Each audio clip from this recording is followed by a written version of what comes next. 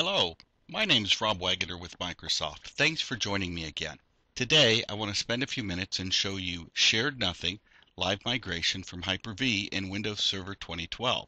SharedNothing LiveMigration means we don't have to share storage anymore. We can move a virtual machine while it's running from one locally attached disk to another locally attached disk, even on another server. Today what I'm going to do is show you this Windows 7 virtual machine I have running, and we're going to live migrate it from the host H1 where it currently resides to host H2. So the first thing I want to do is show you that host H2 only has one local disk attached, my D drive, and as you can see, this is just a simple serial ATA attached drive. I also want to show you that I have no iSCSI drives currently connected to this machine. All of them are inactive. So when we do this live migration, we will be migrating over just the local area network. Now this is going to take longer than a typical live migration because we're having to copy the whole virtual hard drive from one host to the other. And the virtual hard drives for this virtual machine are about 14 gigabytes. So it'll take a few minutes.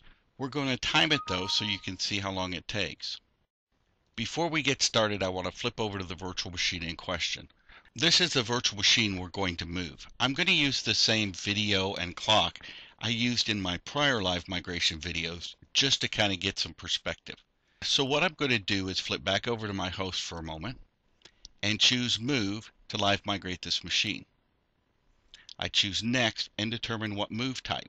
I'm going to move the virtual machine. I could just move the virtual machine storage. We'll look at that another time, but right now we're going to move the whole virtual machine and storage.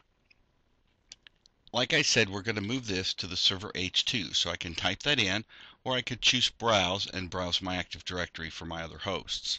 Choose my move options. I'm going to move all my data to a single location.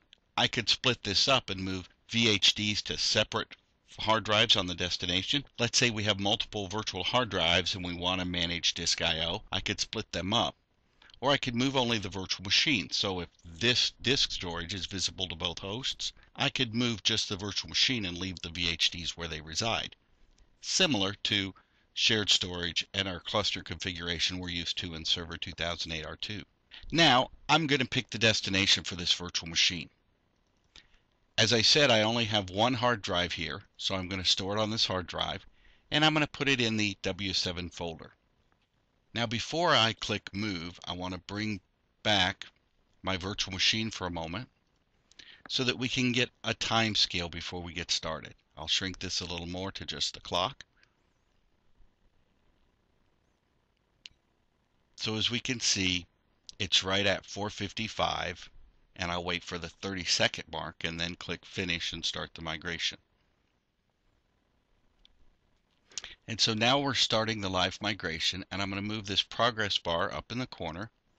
I'm going to show you. Remember, these are where our virtual hard drives reside now. And here's the destination. Notice how I have a few more folders now. When I open virtual hard disks, you'll see the two VHDs are sitting there, and you'll see that the Win7ent VHD is growing. This is as the bits are being copied over the wire. All of this is going right over the network. If we open Task Manager, we can actually see some of the network I/O occurring. If you'll look, all three of my network cards are actually taking on traffic. This is all the normal traffic plus this live migration and this live copy going on. While this is happening, I'm going to move back to my virtual machine for a moment.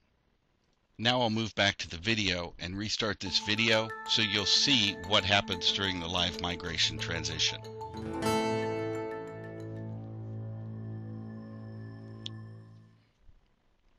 What I'm also going to do is pause recording now and come back to you right before it completes.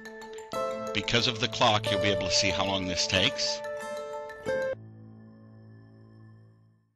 The live migration is about to complete, so I'm going to come back to you.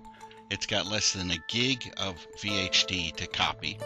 So as you see, our progress bar has made progress. And here in just a minute, we'll see the progress bar go ahead and wrap up as we move the last few bits of data and do the actual live migration handoff from one host to the other.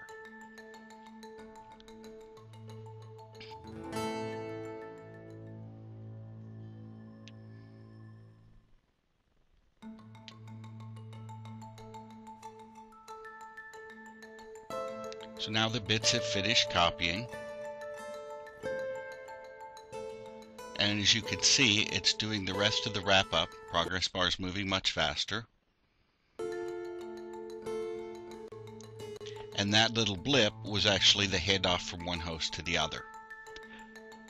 So now we've successfully moved our virtual machine. I'll go ahead and pause this. And you'll see that that virtual machine is now running on H2. That's SharedNothing LiveMigration. I hope this has been helpful, and I hope to talk to you soon.